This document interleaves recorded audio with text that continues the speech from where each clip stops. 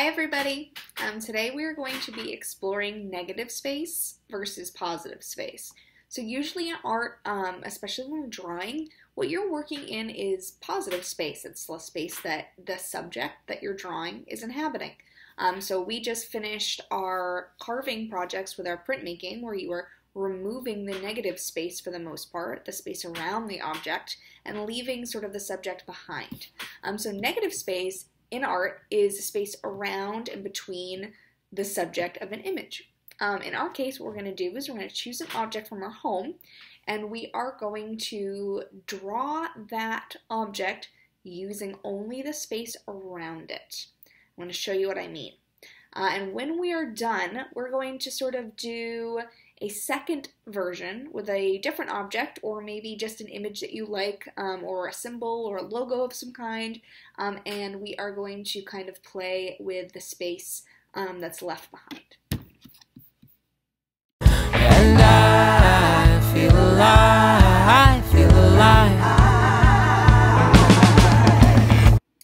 Alright, I've got a teapot that I'm going to use as my object, and right now I'm going to place it so it looks like this but facing me, because I want to kind of have like a head-on look at it.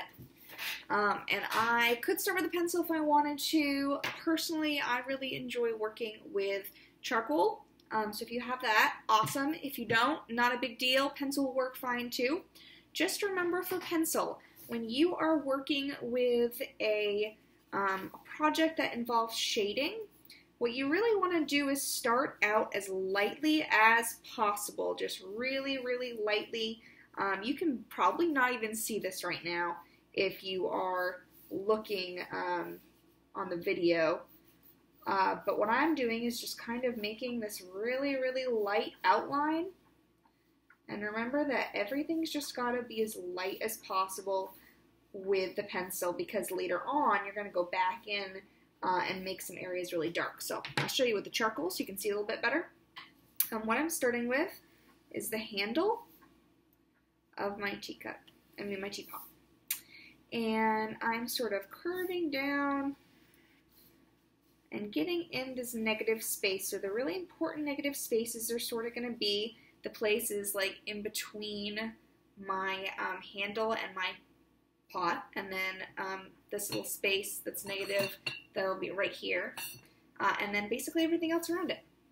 So I'm really paying attention to these curves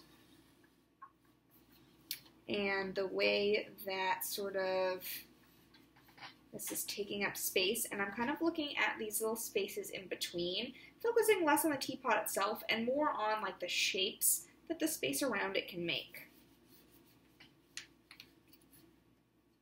Sometimes it actually helps to squint a little bit. I know that sounds silly, but that can kind of give you sort of less of a focus on the details and more of kind of a general look at what you are drawing.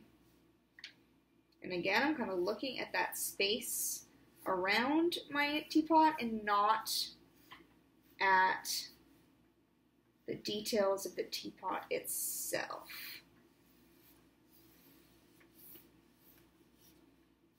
And remember, we don't want to draw anything actually on the teapot or on your object, because we're not really going to be focusing on that at all.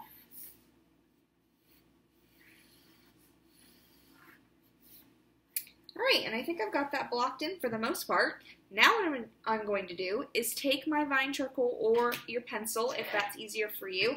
With your pencil, you're going to really press down just really hard so that you can see, here, I'll test an area here, really just as dark as you can, and you might want to just make your space shorter so it takes less time. With a charcoal, you'll be able to cover more area more quickly. And I know this sound can kind of drive some people crazy, so what I'm going to do is play some music over this part, and what my goal is to fill up all the space, so just watch what I do.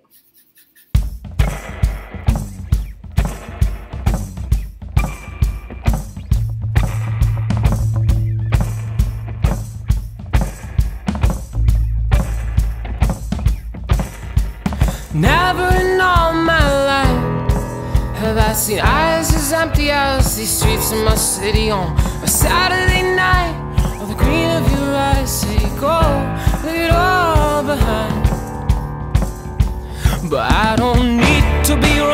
that a change is gonna come. I can feel it on the tip of your tongue. And